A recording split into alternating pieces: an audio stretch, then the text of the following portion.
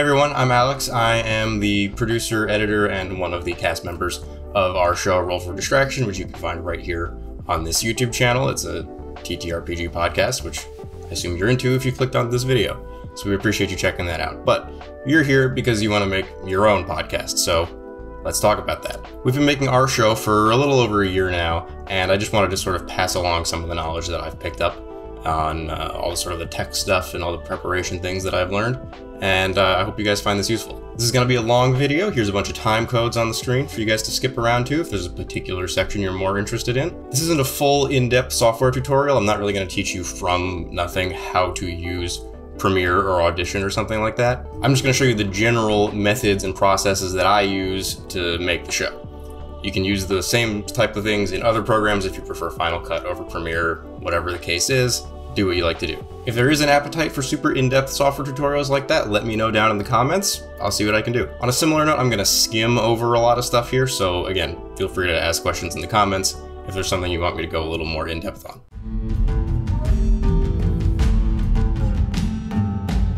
So let me preface all of this with the fact that you're probably not going to be super successful right off the bat. You're not going to take off and crush everything, and that's okay. We've been doing this for a little over a year. You can see our view numbers on the screen right now. We're not exactly Critical Role.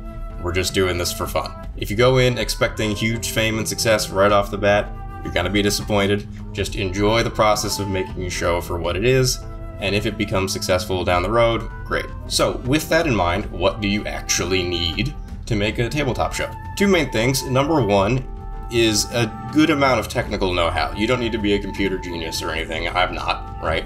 But you need to be at least pretty competent with computers in order to handle all of the editing and audio software and all that type of stuff. So just make sure one person on your team, in your party, is pretty comfortable with that sort of thing and is comfortable handling it and taking on the extra work that it entails. The second thing, obviously, is a game. You need a party. You need a game master. If you don't have a game, you don't have a show, right?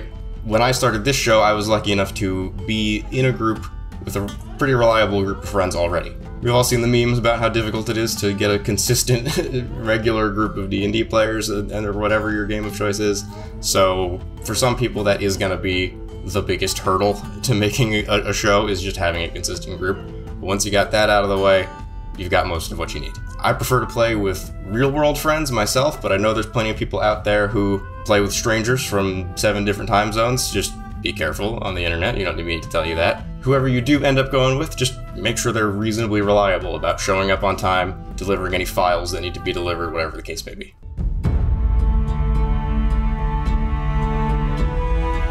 So once you have your cast worked out, there's a little bit of other prep work you're going to have to do before you're ready to just make the show. First, you need to do all of the typical prep work that you need to do to make a tabletop show, right? You need to have your campaign planned out, you need to have characters made, battle maps, so on and so forth. That's all the same as running a normal game. There's plenty of resources out there online for how to run a good session 0 and how to plan a good campaign. You don't need me to tell you that. I'll just add that you want to be extra thorough with it, right? You're putting on a show. You're not just playing a game with your buddies. You are, but you're putting on a show for an audience, for the internet. So you want to kind of put your best foot forward, right? Really take your time with your DM planning.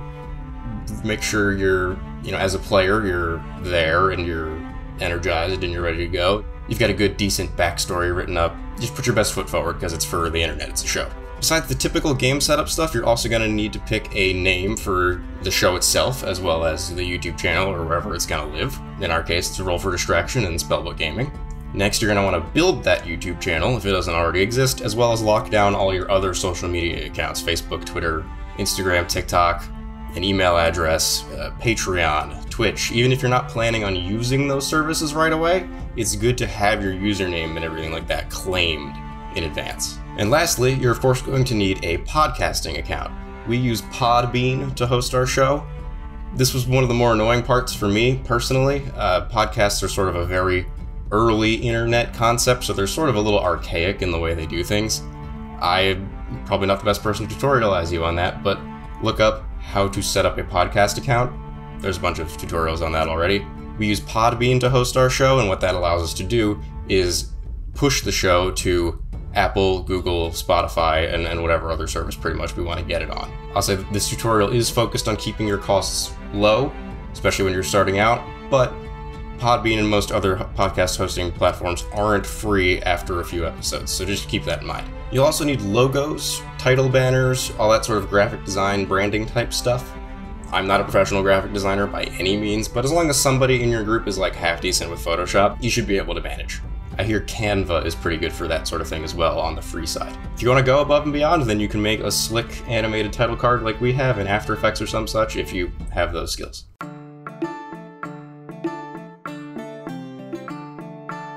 So, once you actually have a game together, you've got everybody sat down, your campaign is prepped, how do you actually record? This is going to be one of the longer sections, so strap in.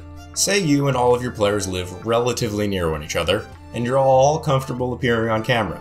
All you need then is one camera, a tripod, a half-decent omnidirectional microphone, and you're pretty much good to go. The bright side of this method is it's very simple. Just plop the camera down on one end of your table, and let it roll while you play. You won't have to get too flashy with your editing since it's just a single source for audio and video. The downside is that, of course, good cameras and microphones are pricey. They can run out of batteries in the middle of your recording. You might end up wanting to spend more and more money to have nicer lighting and better audio and mics for every individual person, and it snowballs very quickly. It can be a lot. I went to college for this type of thing. I studied TV and film, and I can tell you that this is not going to be practical for everybody. I live in an apartment.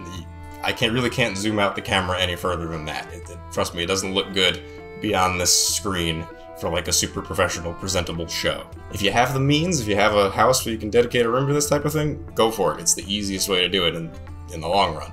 But if you're like me, you live in an apartment, you've got some of your players scattered across different time zones, we'll get to how we do it in a moment. Many shows opt to record via video chat software, usually Zoom or Discord, and then record the screen with something like OBS. The great thing here is that those services are free and easy to use, and you get a good view of everyone's faces, so you have kind of a good view of everyone's expression for all those little moments, unlike a super wide shot if you're filming around a table. This can work really well, but there are some very common pitfalls. First, this just unfortunately will not be reasonable for some people, especially if you live in a rural area with slow internet access. We've all been on a video call with someone with bad internet.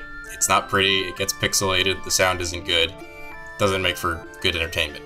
You might also want to have everyone get their own external webcam, which is another expense you could incur. You can see that my webcam here isn't very good, it's very grainy, especially in the dark areas around here. Plus I've just got all this background stuff. I would probably get a green screen and everything if I was going to do this for real, or set up somewhere against the wall. A lot of computers' built-in microphones also aren't very good, especially laptop microphones. So even if you're recording this way, you're probably all still going to want to buy your own external microphone. I use this little guy, the Blue Snowball. Very cheap. Best bang for your buck. Not sponsored, but I would if you're listening, Blue. And of course you can always upgrade to big-time professional mics at a later date if you start making money. So let's explore another option. Only recording the audio, no faces.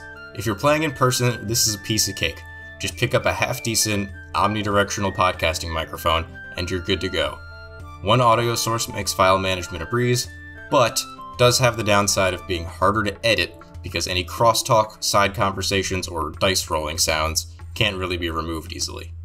And now we come to the way that we happen to do things here on our show. We record fully remotely from each of our homes, sound only, and end up with one audio file for each person, 6 in total. There's a lot of ups and downs to this, it's inherently complicated, but personally I think it's worth it in the end. So every one of us has a microphone, and we record directly into Audacity, which is this very simple free program that we personally only use for recording, not the editing. You can edit in Audacity, it's a bit limited, but it's free. Leave most of the settings in here on default if my memory serves, except we set it to mono. You want to make sure that the name of your microphone in this section is your microphone. And of course you should always be wearing headphones while you record.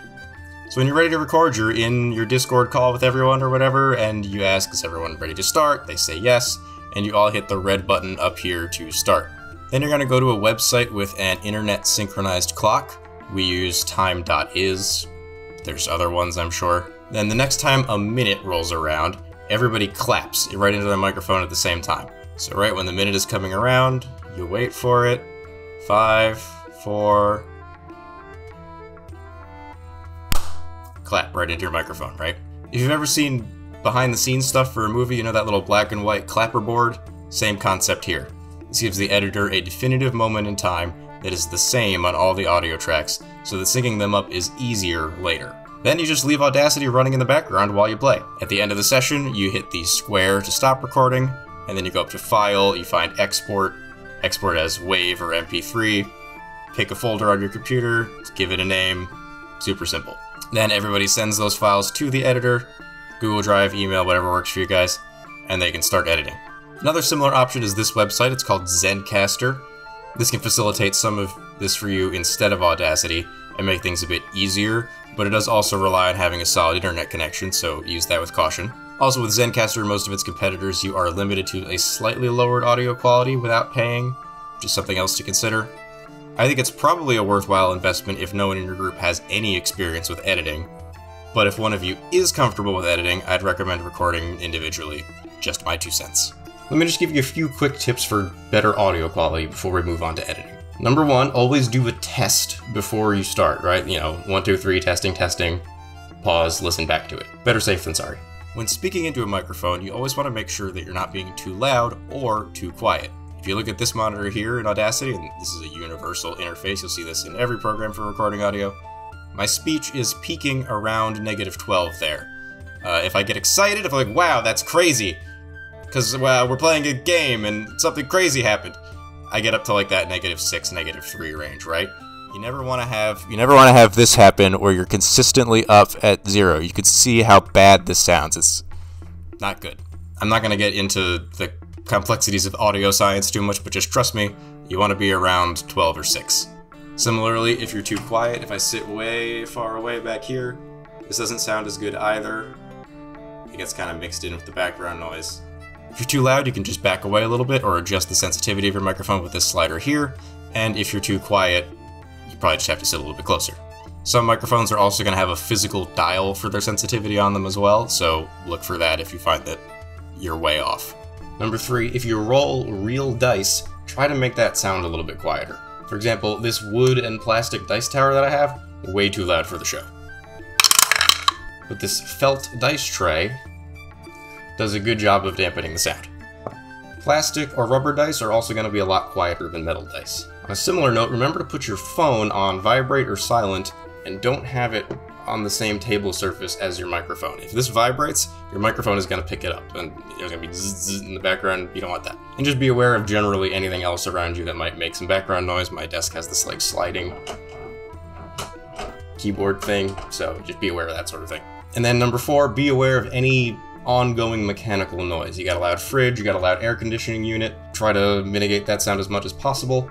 Depending on your air conditioning system, you can run it and still get good sound, but you should do a test beforehand to find out if you can.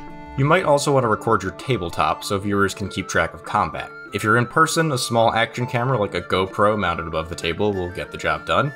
Just make sure you do a clap sync where both cameras can see it. If you're playing virtually, you can use screen capture software like OBS to record your browser with your VTT of choice. To sync that up, you'll move a token with the arrow keys so that it's really snappy, and you'll count 1, 2, 3, 1, 2, 3. 1, 2, 3, 1, 2, 3. And that should be very easy to line up and post. This step is optional. We didn't do it for campaign 1 of Roll for Distraction, but we started using it in season 2.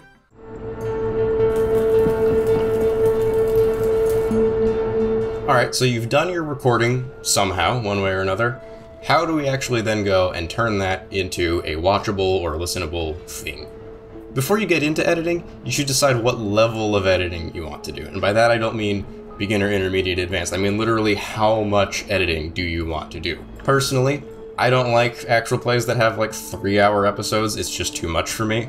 So I like to cut our show down to like 40 to 60-ish minutes. It's personal preference. You do what you feels right for your show. Our podcast doesn't record our faces like I said, but for that, the editing style is basically going to be the same as any other YouTube video, right? Cutting when you feel like you need to cut something out. Not rocket science. You can kind of just let the camera be the majority of your visuals. You might want some lower thirds for people's names and things like that. But a lot of what I'm going to talk about here is, for our show, for our audio-only show, is applicable to video shows as well. So I'm here in Adobe Premiere Pro, and this is what my user interface looks like. It'll be something similar to this in most programs, Final Cut, Vegas, Avid, whatever you like. You should arrange your audio tracks in a stack, something like this. Like I said, this is not a full software tutorial. I'm just going to explain the general process, and then you can mimic this in whatever program you like. So these are the raw files from Season 3, Episode 3 of our podcast that I'm going to use as an example for this demo. Right off the bat, something I like to do is color code the audio tracks, and then put the Game Master on top. And then I do this the same way for every episode. I'm the purple one, John's the gray one. Just trust me, this makes your job easier at a glance. When you do your first episode, pick some arbitrary colors and stick to them. Next, you want to find your clap syncs that you did and line those up. It should be a really obvious spike in the waveform, like so. Alright, everybody relax. Oh. And you want to cut them and line them all up. So we cut, delete everything before that, and then line them all up. I'll fast forward through this. And then when you're done, it should be something like this. Oh, yeah. That was right on. That was crisp. That's what you want. And then listen ahead until you find an actual intro point, or you can leave in a little bit of a cold open for comedic effect if you like. So, sneak preview of episode 3, our silly little cold open is this. I gotta switch my laundry, hold on. What? Squish? Switch. I also heard squish. I was you guys heard what? I gotta go squish my laundry, right? Like, if you recorded your tabletop while you're here, skip ahead, find your 1, 2, 3 count that you did, and sync that at this time as well. So the next step is to balance your audio levels and try to reduce the background noise. Remember that at least some of your audience, if you're doing an audio and video version of the show, will be only listening to the sound of your show. So to them, the sound is everything. So you should at least try to make it pretty good. I'm going to explain my process in Premiere and Adobe Audition. If you're using different software, you'll want to look up similar effects in your program. I'm by no means an audio engineer, but I am a professional video editor, and these methods have worked well enough for me. If you are an audio engineer, please sound off in the comments. Let me know how I can do better. First, right inside of Premiere, I use an effect called denoise to, as the name implies, reduce the noise. So if we look at, say, Colin's audio here, you can kind of see, if I expand this, that even when he isn't speaking, there's a bit of a noise floor here. So if we just listen to him and watch the audio monitor, there's some noise happening even when he's not talking, and that's normal. That's probably just his air conditioner. So we can take denoise, slap it on here, and listen to it again. It's a lot less now. And if I want to, I can even turn up the percentage to make it a little stronger. You don't want to overdo this, it can get a little weird. You can see that now most of his noise is gone. Now this is just for consistent noise, like air conditioning or something like that. It's not going to help with like spiky noise, as I like to call it, like with like a dog barking in the background, something inconsistent. It's not going to help with that. The best way to not have background noise is to not have background noise. So whatever you can do to silence your recording environment, do that. Also, if any of your players are in a room with poor acoustics, there's a similar effect called de-reverb that also does what it sounds like.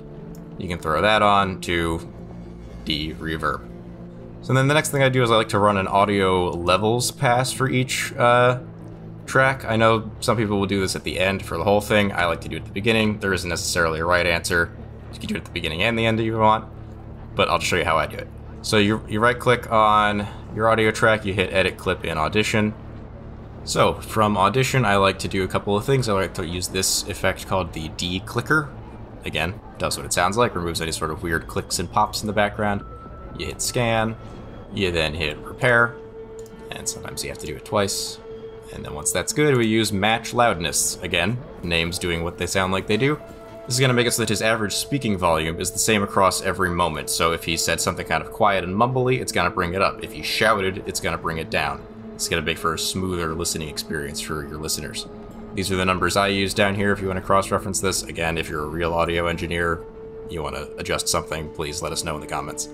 And then just save, close it out, go back to Premiere, and you should see now that his levels are nice and even across most of the podcast. And you're going to just repeat that process for all 6 of them. And then from there, your setup is done, you're properly in the edit. You should listen to the whole podcast as you go, cut little things. If there's a bathroom break, you can kind of see right here in the audio, there's a big lull in John's audio, so when the GM is away, that probably means nothing important was happening. You can kind of cut that bit out.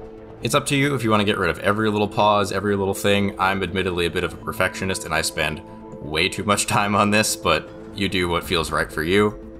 You also want to get rid of moments where people aren't talking, but they are making some other kind of noise.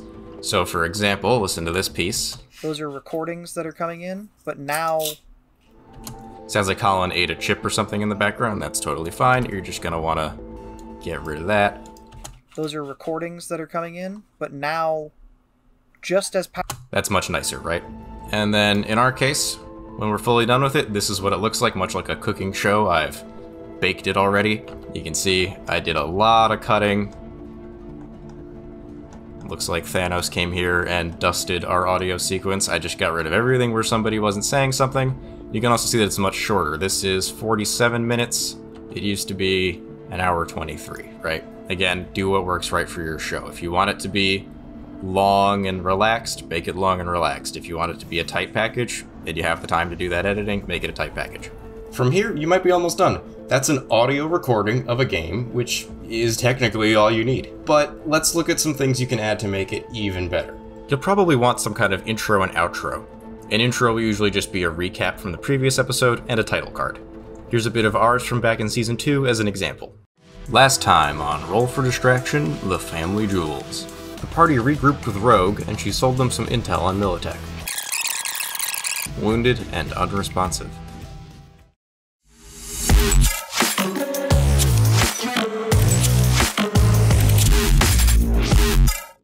In the first episode, you obviously won't have that, so you'll want to introduce yourselves, explain what the campaign is about, and introduce the player characters, and so forth. Your outro will usually just be saying goodbye and the credits, but remember that for your audio-only podcast, you'll need to record the credits as voiceovers. Here's one of ours as an example. We'll see you in 2 weeks. Peace.